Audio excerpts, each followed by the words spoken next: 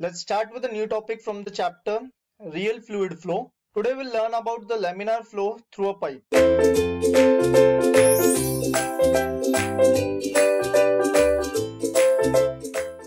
Laminar flow is defined as that type of flow in which the fluid particles move along well-defined path or a streamline, and all the streamlines are straight and parallel. So in this figure, I can say the blue lines indicate my streamlines, and these streamlines are straight as well as parallel to each other. Thus, the particle moves in a laminars or layers, gliding smoothly over the adjacent layer. This type of flow is also called as a streamline flow or viscous flow. So over here we are having zero velocity, while at the center I can say we will be having the highest velocity of the flow. Now what are the characteristics of laminar flow? In laminar flow, the fluid particles move along straight parallel paths in layers or lamina such that the path of the individual fluid particle do not cross those of the neighboring particles. That means if the layer is sliding and this layer is sliding, they won't cross each other. They won't be going like this.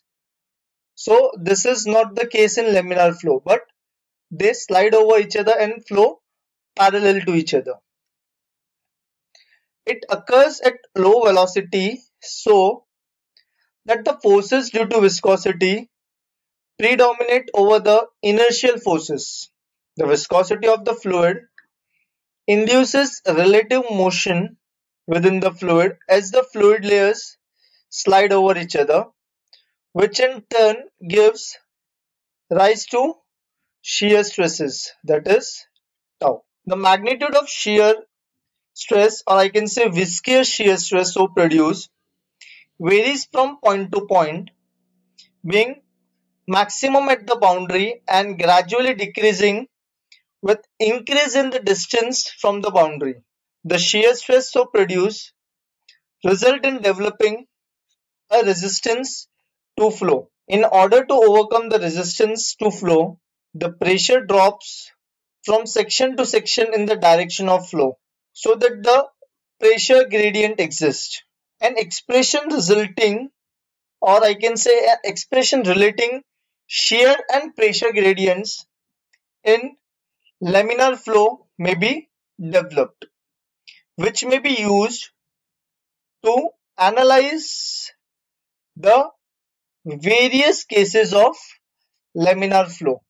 In this laminar flow, to identify the laminar flow, we must know the Reynolds number. Thank you.